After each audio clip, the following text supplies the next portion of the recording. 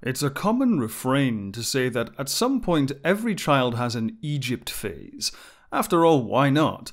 The fantastical imagery of pyramids, hieroglyphs, and mummies can seem like something out of a mystical fantasy story rather than a real period in history. I had my Egypt phase pretty early on in my life, satiated by adventure stories like Indiana Jones and the Mummy movies. By that time, I was also in my space phase, having grown up watching Star Trek and Star Wars. I was obsessed with both ancient temples and mythological monsters, as well as spaceships and aliens. Thus, when I discovered a certain mid-90s Roland Emmerich film, witnessing these two worlds collide felt like stepping through a gateway which I have never returned through since.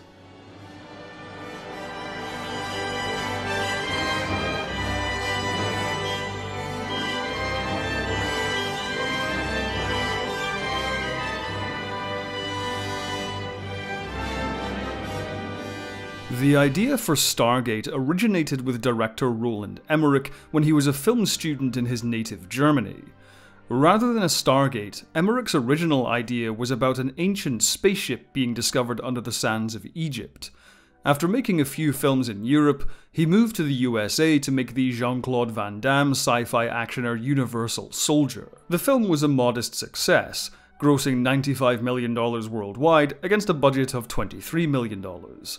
The film was also the first collaboration between Emmerich and writer-producer Dean Devlin, who also had an idea for a sci-fi movie he referred to as Lawrence of Arabia in Space. Following Universal Soldier, the two collaborated to merge both ideas, eventually coming up with the first draft of a new movie they called Stargate. To help pitch the film, Emmerich and Devlin hired production designer Holger Gross, who had worked on Universal Soldier, and artist Patrick Tatopoulos to create concept art for the film. After packaging the art and script, the project was pitched around Hollywood, but no major studio was willing to fund the film. Despite contemporary hits like Terminator 2 and Emmerich's own Universal Soldier, according to Devlin, there was a belief at the time that science fiction was dead. Unable to find financing in the States, the filmmakers turned to Europe, where they found support at the French production company Studio Canal Plus. Eventually, Studio Canal joined with Coralco Pictures to finance Stargate's projected $50 million budget, which was a large sum at the time, but far below the typical Hollywood blockbuster budget. To help boost the film's profile, the production team needed a name actor in the cast, and so Emmerich and Devlin pursued Kurt Russell for the role of Colonel Jack O'Neill.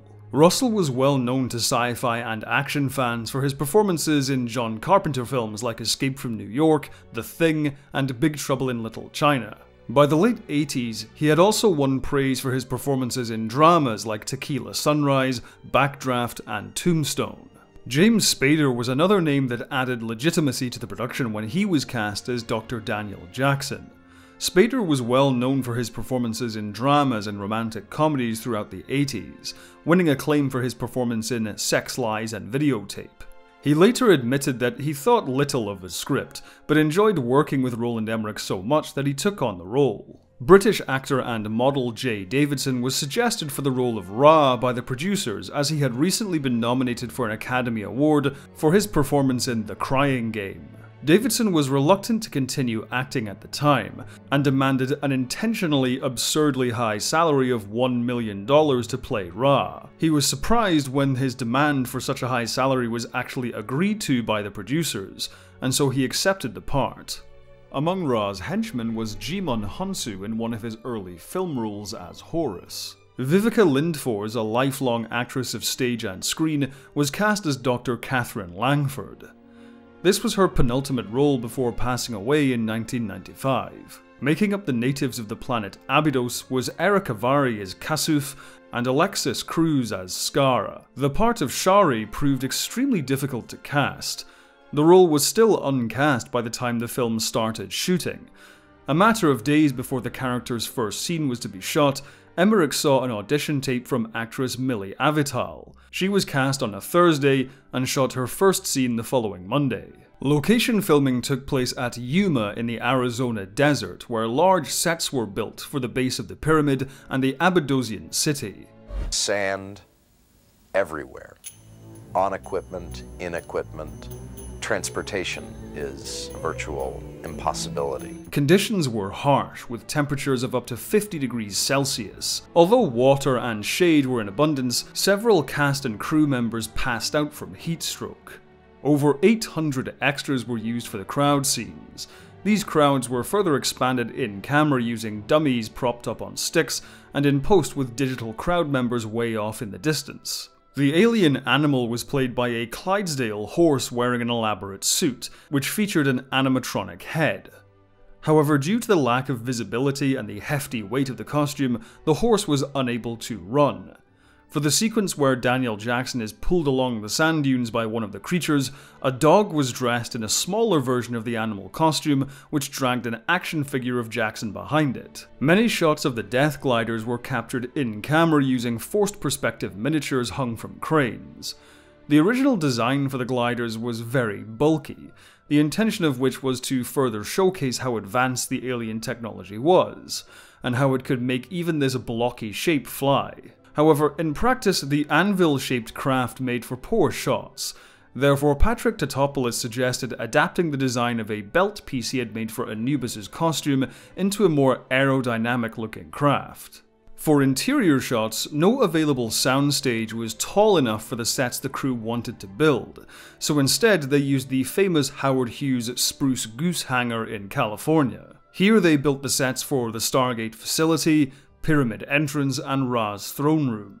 For the ancient language spoken in the film, Dean Devlin insisted it be authentic ancient Egyptian, and so the production hired Egyptologist Dr. Stuart Tyson Smith to create the dialogue. Jay Davidson had tremendous difficulty with the language, and had to read his lines off cue cards after various attempts at using an earpiece failed. Despite the harsh location filming and technical ambitions of the film, Emmerich and Devlin worked hard to keep spirits high, and people generally enjoyed their time on the film. The visual effects were created by the Kleiser-Walczak company. Practical techniques were used such as miniatures for the pyramid, Ra's ship, and the Abydosian city. The Stargate itself was built full scale with motors controlling the rotating hieroglyphs on the ring. The wormhole effect was conceived by digital effects supervisor Jeffrey A. Oken, but was made up of practical water elements. The gate opening was achieved by filming a tank of water from below the waterline and shooting the water with a compressed air cannon. The swirling wormhole at the back of the Stargate was simply a jar of water being stirred very fast. The shot of Daniel Jackson pushing his head through the Stargate was simply James Spader leaning over a tank of water and putting his face in, and the shot was then rotated 90 degrees. The headdresses on Ra's henchmen were practical animatronics created by Patrick Tatopoulos, and the effect of the headpieces folding away was done with a digital morph.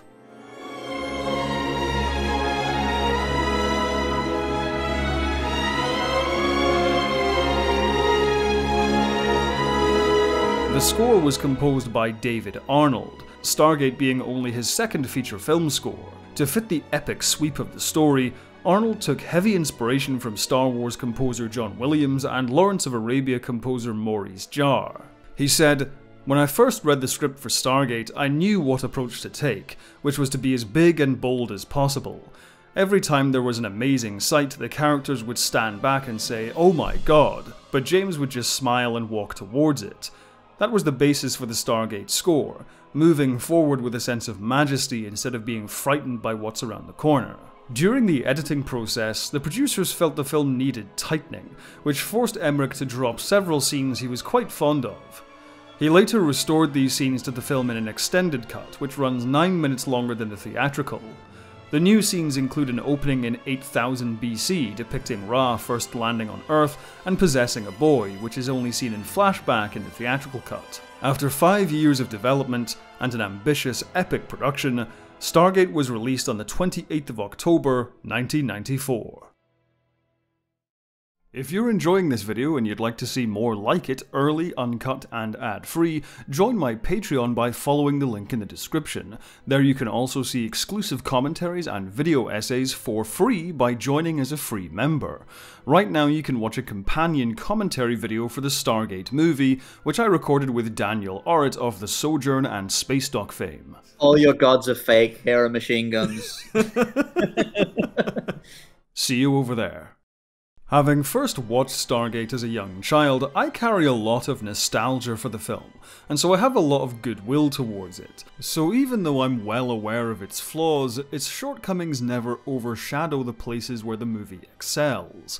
One such place is in its presentation. The film has a wonderfully rich and warm look to it. Even the mundane sets and locations in the first act are given a lot of texture and depth, thanks to cinematographer Carl Lindenlaub's gorgeous lighting. In terms of direction, Roland Emmerich's blocking isn't as strong as it is in Independence Day. Here he's too reliant on close-ups, but by the time we get to Abydos, his signature strong eye for composition is used to full effect.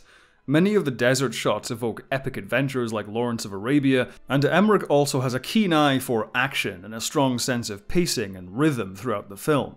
But it's the design work and visual effects which are the true highlights of the film. Like Independence Day, it's that perfect combination of practical and digital effects. Stargate's world is simultaneously familiar yet new. The well-known Egyptian iconography is given a new sci-fi twist to great effect. Ra's henchmen being Egyptian gods made real via robotic headdresses with glowing eyes is an inspired bit of design work. For lack of a better word, the general aesthetic of Stargate is just really cool. The miniature work is executed to a high standard and holds up extremely well. The forced perspective fly-by-wire shots of the Death Gliders look terrific. The Stargate's water motif is another inspired visual idea, which further enhances the sense of wonderment surrounding the titular device. When it comes to the digital effects, it's more of a mixed bag. The CG Death Gliders cut pretty seamlessly with the practical models, but the headdress transformation effect looks quite dated. Where Stargate is at its weakest is in its storytelling. Now, there's nothing inherently wrong with relying on tropes in a high-concept sci-fi movie. In fact, it can work as a strength. But in Stargate, too much of the characterization and plot is either totally by the numbers or needlessly overthought. As good as Kurt Russell's performance is as Jack O'Neill, ultimately the character's backstory of losing his son doesn't add much to the events. It's an attempt at adding depth to the character, his adventure through the Stargate symbolizing his escape from depression, but it's more distracting than interesting. O'Neill ends up relegated to just being sad and stoic throughout most of the film, and as a result, Russell is unable to match James Spader's energy as Daniel Jackson. Spader's performance and the writing for his character feel much more in line with the adventurous spirit of the story. It's also worth noting how Jackson departs from his usual archetype. He's intelligent and nerdy, but he's not awkward or bumbling. Spader's natural gravitas and charisma in the role lends Daniel Jackson an atypical confidence and bravery, which makes him much more entertaining to watch than Kurt Russell's O'Neill. Other cast members worth highlighting are Eric Avari as Kasuf and Alexis Cruz as Skara. Like Spader, these two bring enough charisma to their roles to compensate for the thin writing of their characters, and are likable enough to root for. As earnest as Millie Avital is as Shaury, she also isn't given much on the page to work with, and the romance between Shaury and Jackson feels severely underwritten. However, it's Jay Davidson as Ra who steals the show from the rest of the cast. Davidson's background as a model clearly helped his villainous performance as Ra. He wears Ra's plethora of luxurious costumes and accoutrements with striking poise and arrogance. Combined with the distorted voice and occasionally glowing eyes, the film succeeds in conveying Ra's great age, alienness, and power despite being played by such a young actor. Ra is reason enough to watch the film, as his character is not only at the center of the most striking design work, but also the most interesting concepts and ideas. And that's where Stargate's true strength lies, not in the story it tells, but in the world it explores. There's a terrific atmosphere of mystery and wonder which immerses the entire movie from start to finish. Although the second act does slow to a crawl in its later half, the initial exploration of this world is given a huge amount of room to breathe. The coalescence of this adventurous spirit is due in large part to David Arnold's outstanding musical score. The main theme is instantly as iconic to sci-fi fans as John Williams' Star Wars or Jerry Goldsmith's Star Trek. It simultaneously evokes the otherworldly and the ancient, exemplifying the genre, while also being unmistakably Stargate. The choral motifs surrounding the Stargate itself convey such a sense of awe and wonder, whereas Ra's music is just as terrifying as the Stargate motif is wondrous. Short, sharp bursts of high strings convey the insidiousness of the alien parasite, while the lower brass embodies the villain's sense of power. But outside these recurring motifs, Arnold's score is utterly captivating in the action cues, running the gambit of whimsical adventure to desperate battle and triumphant victory. Indeed, the final act of Stargate is where the film comes alive. Much of the second act is unfortunately quite dull, but by the time our characters charge in for the final battle, the film finally starts firing on all cylinders. A spectacular ground-to-air battle, an old-fashioned punch-up between O'Neill and Anubis where Kurt Russell finally gets to flex his action hero charisma, and a tense standoff between Jackson and Ra. It's all propelled wonderfully by Arnold's music, and climaxes in some clever gags to defeat Anubis and Ra by using their advanced technology against them. It's just a shame the movie ends just as it gets going. Though it ends abruptly, it at least ends on a high, and manages to leave the audience with a palpable sense of wonder. The sense that we've only seen a tiny glimpse of a vast universe of adventure which still awaits us beyond the Stargate.